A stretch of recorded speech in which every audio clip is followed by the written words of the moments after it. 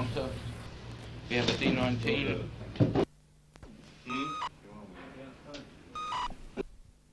Yeah, right. Okay. 2, take 1. Stranley, can you tell us in 25 seconds a synopsis of your new picture? In 25 seconds? Yeah, yes, it's a picture. It's a drama about human emotion in the United States. It deals with the tragedy of divorce as it relates to the children and those who have to suffer continually from the effects of an unhappy home. Sounds like a very serious picture. Yes, it is. There's no comedy in it whatsoever. No, I try and keep as much comedy out of my films as possible.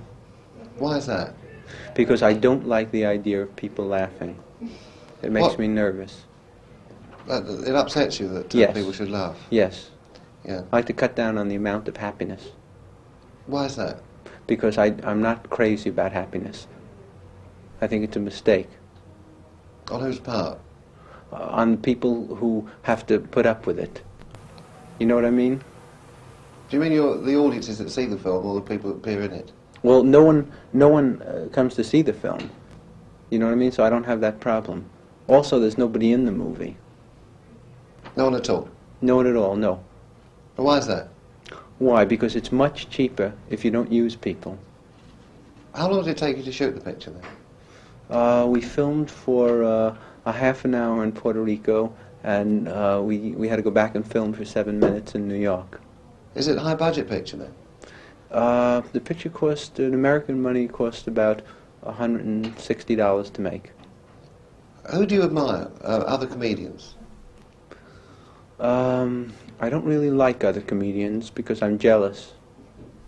Do they make you laugh, other comedians, or not? No, I don't laugh at anybody. How long does it usually run? Well, it's run for 6 months in the United States, but that's been a mistake. Is that at one theatre? No, it's run 6 months totally in 2,000 different theatres.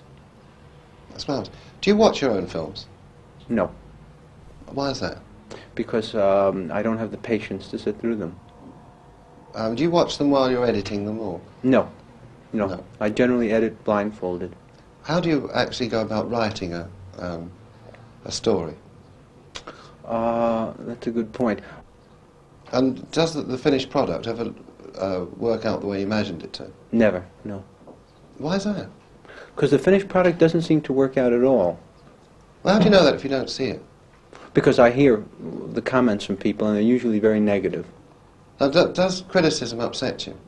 Only negative criticism, yes. If you get a good notice, are you pleased or displeased? Displeased. Why is that? Because I don't like to hear anything that, at all about my work. Have you any ambitions in films? No, I would like to be... I think I would like to be found dead, face down in the street. Is there any character, fictitious or living, that you'd like to play? No. No. Well, can you tell so. me? Can you tell me how you got into movies in the first instance? Yes, it was my camera, and there was very little they could do about it. What sort of camera is it? Is it an expensive one, or? Yes, I had the equipment, and there was no way of making the film without me. Yeah, which was the first picture you made then? First picture I made was a film called Potemkin. Was that recent? No, I made that in the, actually I made that in the 20s. Was the dialogue very hard to write for that picture? No, that was a silent film. Yeah, but who wrote the music for it? Marvin Hamlish. Yes. Is he still writing? He was as of this morning. And this afternoon? This afternoon, no, he's retired. Oh yes. Why is he retired? Because he has a stud farm now, and breeds race horses. You've worked with some very interesting people, I think.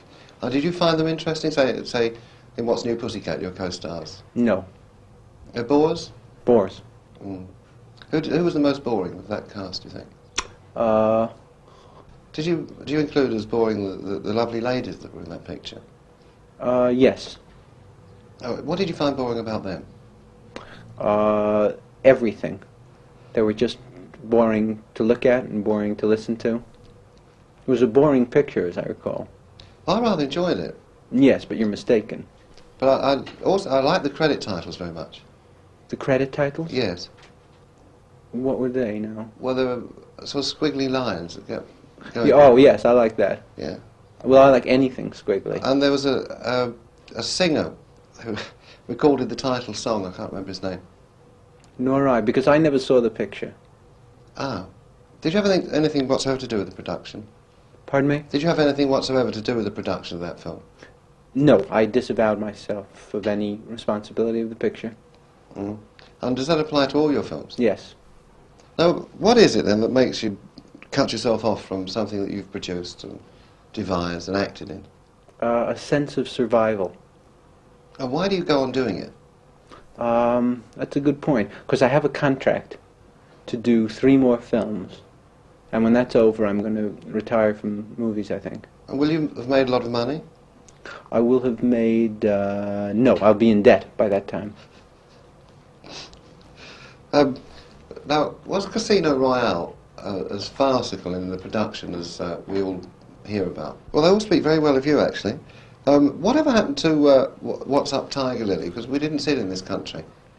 No, that's a picture that I made in the United States that was released only in Iceland. And did they go for it? They liked it. It was a big hit in Iceland. Why was that? Why? Because it had a message that was relevant to people that live in that kind of climate. Can you remember anything about it? Not really, other than the whole thing was like a nightmare. What sort of nightmare? I mean, The kind you have when you go to sleep. and did it terrify you, this nightmare? Yes, it was not a pleasant experience making the film. Is it a pleasant experience now that people come up to you and say, we saw your picture? No. No. That's kind of frightening. Okay.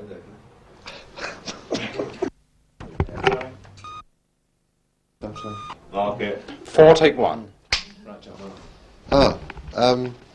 Yes. Was there a sequence that you liked very much from Pussycat? Yes, I like my favorite sequence was the scene just before the first reel that goes XXX 98765432210. What is it that appeals to you about that? I thought that had the most social satire in it of anything in the film. It had a message. Yes. Do you feel the message was just directed at you, or No. The message was universal in that. what was the message? That numerals can descend in order if placed properly. Well, if that was to your mind, the best scene, what was the worst? The scene between the start of reel 1 and the part that says the end. Was that a particularly long scene? It was about close to 2 hours. Yeah. Was there nothing in that 2-hour scene that you found was slightly amusing? Yes, somewhere in the middle there was a shot of the sky that was rather puckish. And what was appeal about the sky? Just the shade of blue that it was at the moment. Kind of a funny shade of blue, if you know how blue can occasionally be. Really funny. What's it like to go to the Academy Award ceremony? Well, you got to get all dressed up, and usually have to drive there. You know what I mean? Because it's not really too near where you live, no matter where you live. They work that out. Where actually did you live then, Woody? At that time I was living in New York. The awards were in California. Were you embarrassed by all the television cameras and the newspaper reporters and at the ceremony? Did this sort of worry you? Huh? What? Can you say that again? Yes. Does it embarrass you that You're asked for autographs in the street, that newspaper people are always after you. Oh, yes, yes. But practically everything embarrasses me. But normally people aren't embarrassed. I mean, a film star likes signing autographs and likes meeting the press. No, that doesn't thrill me. If I'm asked for an autograph, I usually produce a large hammer that I carry with me for such occasions and bring it down swiftly on the head of the person who asks. Well, what is there in the film that is so offensive, in your mind, to someone that's paid to come and see it?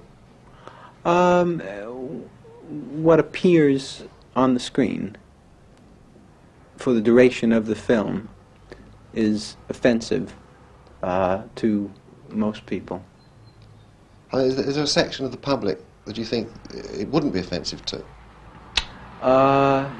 Yes, nobody. No one at all? No one at all. That's the section I think will not be offended by it. Yeah. Go back to Casino Royale. Did you have money in that picture yourself? Yes, I had $4 invested in that, and so far it's down to about $1.50. Well, what was the reason for its flop at the box office?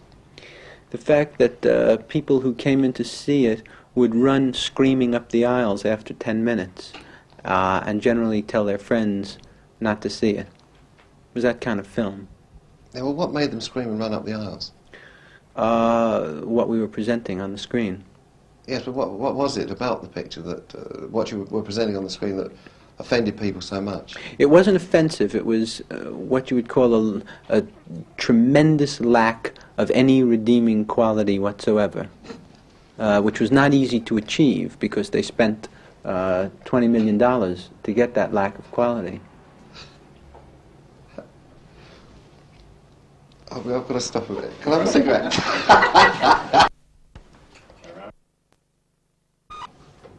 Five, take one. In Take the Money and Run, if you don't mind repeating the title, how do you go about, this applies to any picture, so how do you write the sequences yourself. Where do the ideas come from? I plagiarized them from other more talented people.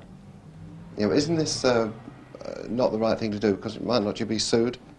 Yes, if you're caught, it goes badly.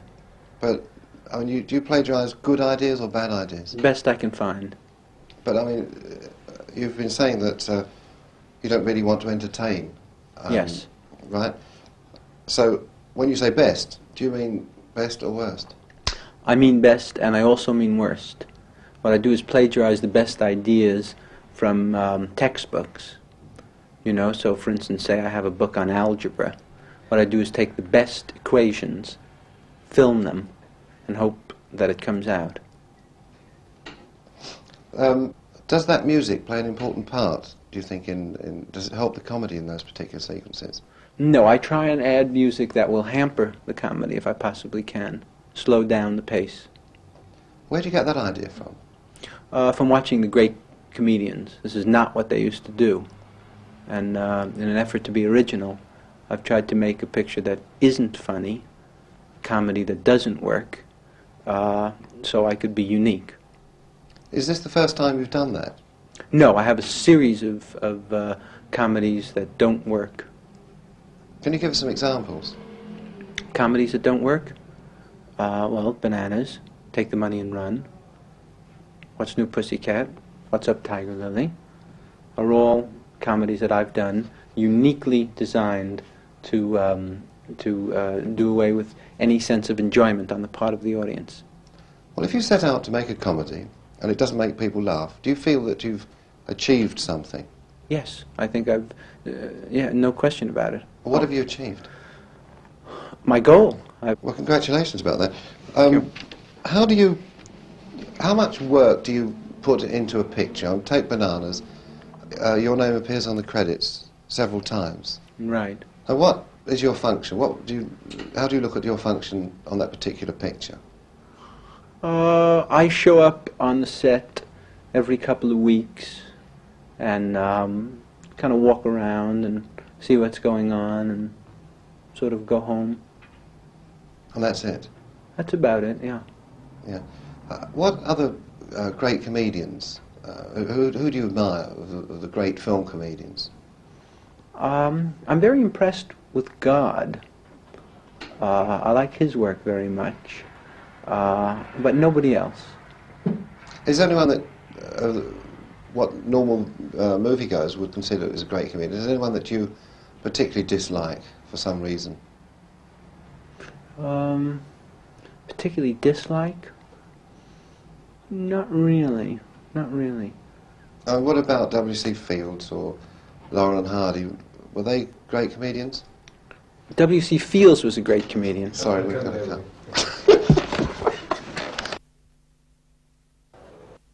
Okay, we're going to keep our fingers crossed. Mark it. 6, take 1. Yes, Chaplin and W.C. Fields, Laurel and Hardy, were they great comics? W.C. Fields was a great comedian, and Chaplin was great, but I wasn't that crazy about Laurel and Hardy. Tell me, if you're so apathetic about your pictures, why do you promote them? Why do I promote them? Because I'm sent here by United Artists to do this, and I must. But you do everything you're told? Everything. And why is that? Why don't you object sometimes, like most movie stars throw a temperament? Because I want people to like me. Really, what you're doing in your films, you want people to like you, but not the actual picture? Right. I like them to like me personally, for what I am. What are you? A Jew. And do you find that people don't like you because of that? No, they don't like me for a lot of other reasons. That's the one thing about me they like. Do people come up to you on the streets and say you're Jewish, great to meet you, and that sort of thing? No, they just come up to me and say, you're Jewish, and leave it at that. In What's New Pussycat, there was a very good chase sequence. Now, this idea, was this plagiarised? Yes. And from what? That was stolen from the chase in A Streetcar Named Desire. And in Take Your Money and Run, you were a prisoner. Now, is there anything deeply rooted about you being a prisoner in the picture? Did you write yourself into that part for any special reason? Yes. Can you tell us? Oh, you want to know? I'd like to, yeah. Because ever since I was a little boy, I always liked to be tied up by women. But this was a men's prison. Yes, I know. I couldn't do it exactly as I wanted to. But why? Surely that would have offended the public more. Yes, I know, but we couldn't get into the women's prison in the United States because they won't allow men in. So, you used an actual prison in that instance? We used actual prisoners, but not an actual prison. What was that, a papier-mâché?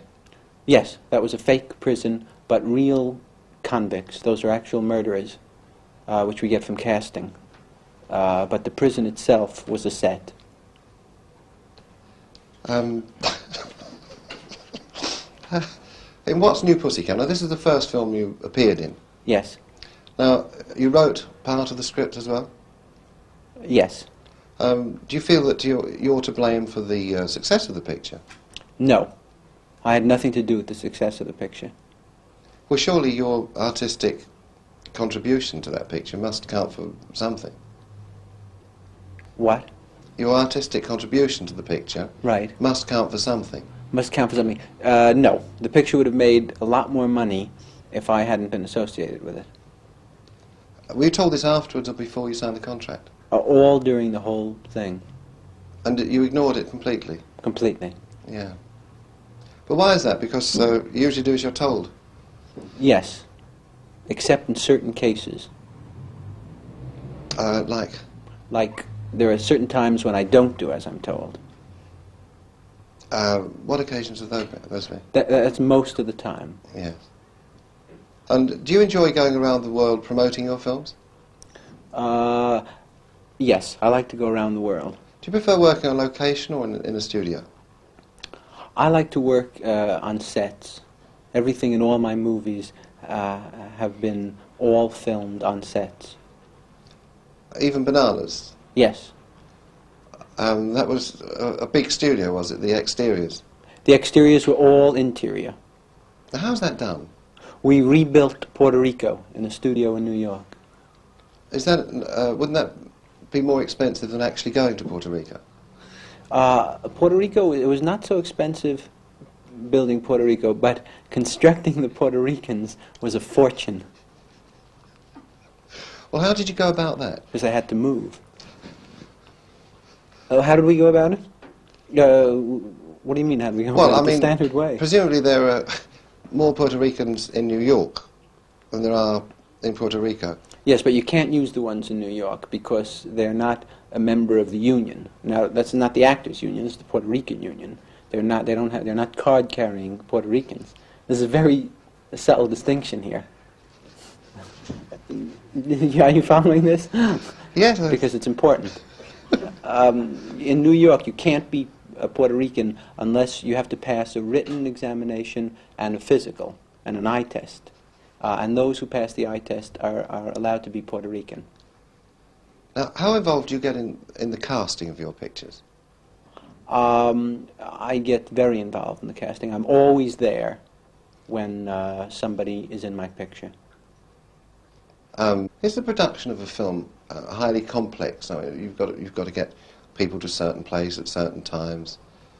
Otherwise, if they don't turn up, it costs a lot of money. How do you find people let you down? Well, the big problem is figuring out how to turn the camera on. You know, because everybody shows up, but it took us about 4 weeks to figure out how to work the camera, and then we were 4 weeks behind schedule. And do you employ professional people to work on your pictures? No, but not amateurs either. Who then? You know, different ones. Different ones what? Different. What do you mean different ones? Oh, God. Certain types. Yeah. You know. I'm trying up. Where did, for instance, in Take the Money and Run, where did the idea come from the soap gun? Now, do you prefer comedy to drama? No. I prefer opera. Which is your latest opera? I can't work in opera because I don't have any flair for it. You have to be Italian to do opera. I'm 3/4 Italian. My mother was Italian. My father was half Italian. Do you go to the cinema very much yourself? No. Well, in that case, have you a favourite film? Yes, many. Can you give us one of them? Yes, but none that I've seen. Probably my favorite film was Her Highness and the Pony, which was a film that's playing in the Broadway area in New York, and it doesn't star anybody famous, and it's what you would call a love story, very explicit. It's in 8mm, as a matter of fact. Mark it. 7, take 1. Well, whether you like it or not, we're going to show some clips from your pictures. Would you choose one from What's New Pussycat? Anyone at all? The third one. Can you be more specific, or can't you remember? I don't know which the third one was, but I would prefer to see that one, I think. Why? Because I think the message of the picture is inherent in the third film clip. And then Casino Royale. Casino Royale, you could do yourself a favor by showing the part that says the end. And Take the Money and Run. That can only be understood if it's projected upside down. And Bananas. Bananas. I would not show Bananas if I were you. I don't think England is ready for Bananas yet. Why not? Because I think that they need another 10 or 12 years of decay before Bananas will be a picture they can fully accept. Well, if we hold this program for 12 years, what sequence would you suggest we show in 12 years' time? In 12 years, I think you could show any portion of the film. But try not to show any of the scenes that I'm in. Why? Why? Because I'm in all the scenes in the picture, and I think it would be more interesting that way. Are you a great man for Hollywood parties? Yes. What is it that appeals to you about the Hollywood party scene? The part where everyone goes home at the end. That's my favorite part. The good nights. When you go to a party, do you stay long? Just till the good nights. Yes. But that could be early hours of the morning. Could be. So do you gauge the time you arrive to coincide with that? I generally try and arrive for the hellos and leave at the good nights. Yes. And do you drink very much? Yes. Like a fish. Is there any reason for that? To forget. What is it that you want to forget?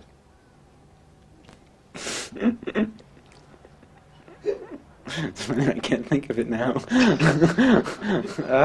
So it must be working. A classic line. Well, that was plagiarised from an early Laurel and Hardy picture, wasn't it? Yes, I like Laurel and Hardy a great deal. Did they like you? Yes. I loved him, hated her. Great. What is it between the hellos and good nights at a Hollywood party that appeals to you? The interim. Is there... Who was the first movie star that you met? Can you remember? Yes. I met Trigger, who was Roy Rogers' horse, at a party. Actually, I picked him up at a party. And we had an ongoing relationship for 2 years after that. So I'm very proud of. Did you ever meet Roy Rogers at that time? No, I have no interest in meeting Roy Rogers. But I loved living with his horse. But what about the smell? He didn't mind that so much.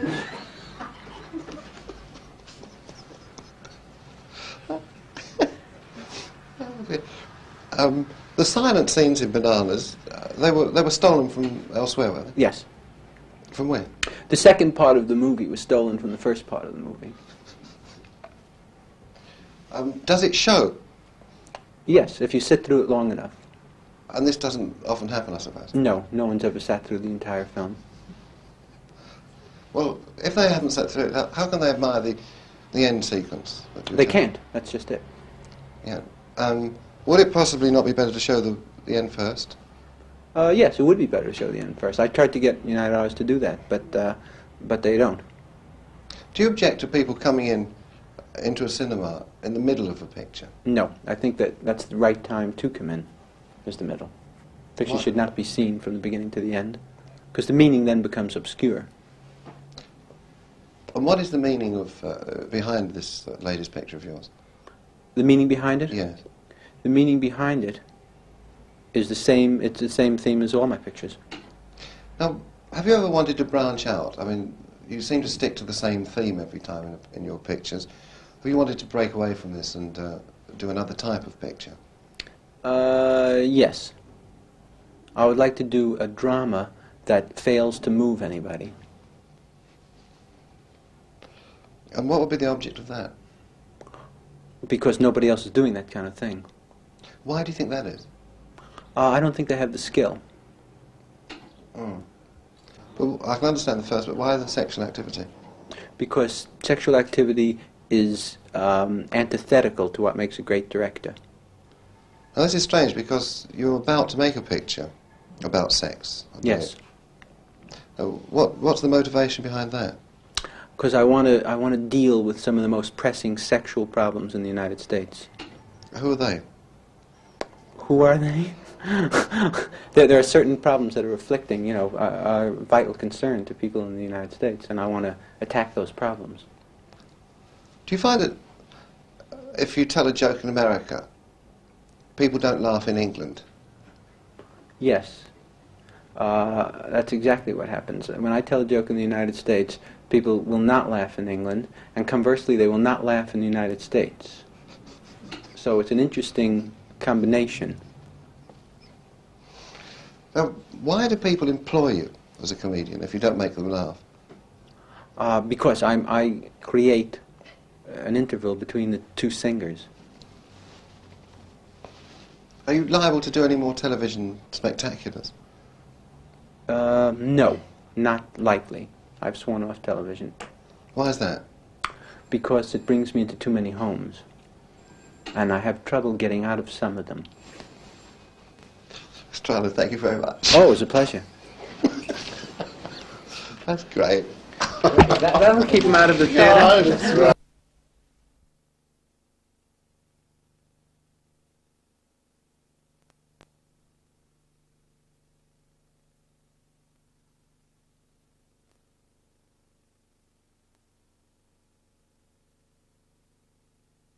The title of my latest picture? Yes. That's a good point. It's hard for me to recall the title of the picture. Just sitting here like this, because the picture obviously made a tremendous impression on me. My last film. This is embarrassing. I should know it because I worked a year on it, and I was the one that titled it, but I can't come up with it. But I know you'll like it if you see it. In Bananas, there are some silent sequences, aren't there? Yes, accidentally.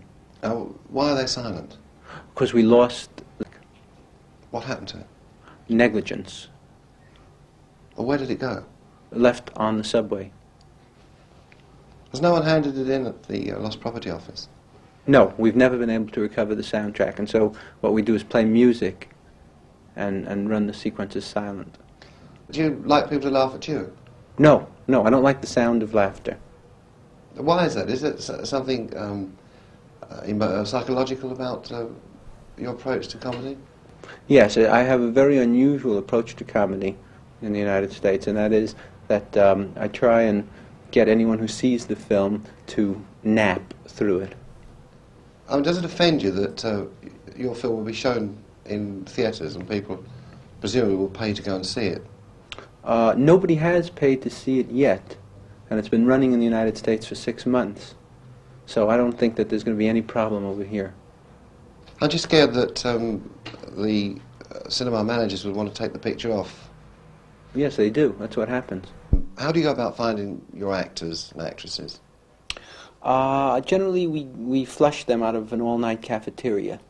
You know, we go by, and whoever's there 2, 3 in the morning sitting over coffee with a brown paper bag, those are the people that we use. Well, to be more specific, in Bananas, how did you cast your co-stars? How did I cast them?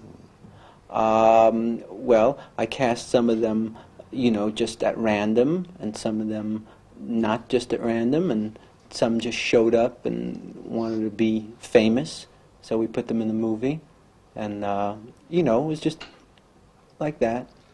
What's the message in Bananas? The message in Bananas is, don't see bananas. What prompts you to put over a message like that in a film that people will have paid to go and see? I mean, they'll get it, they'll pay their money, they go and see it, and then you're telling them that they shouldn't have seen it. They shouldn't. Right, that's precisely it. I wanted to make a film, the message of which was not to see the film that people were seeing when they actually got the message.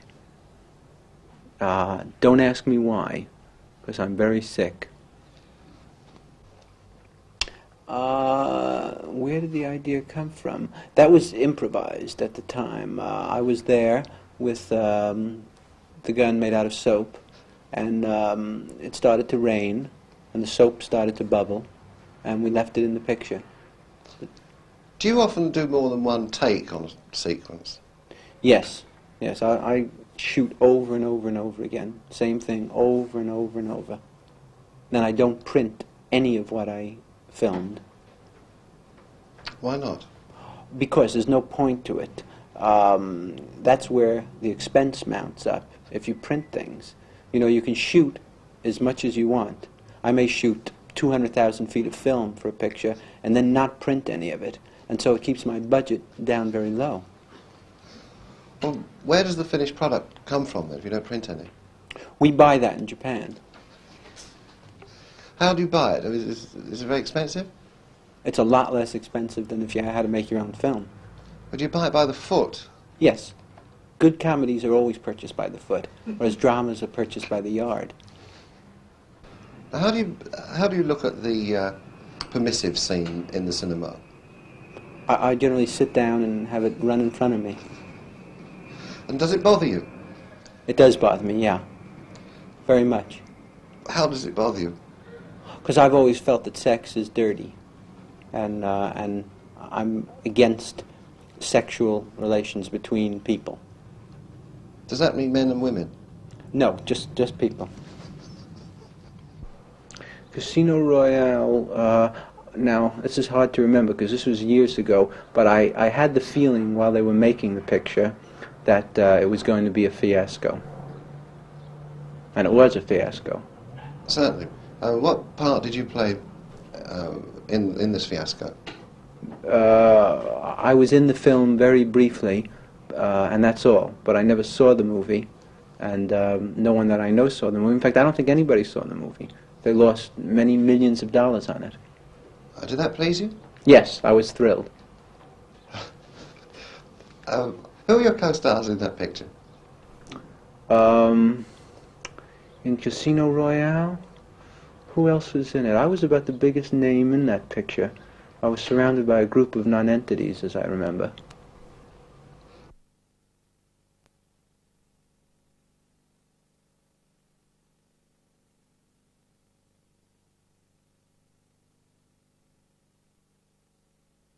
I was not thrilling, and I'd say the entire cast, including myself, were about 12 of the most boring people I've ever met.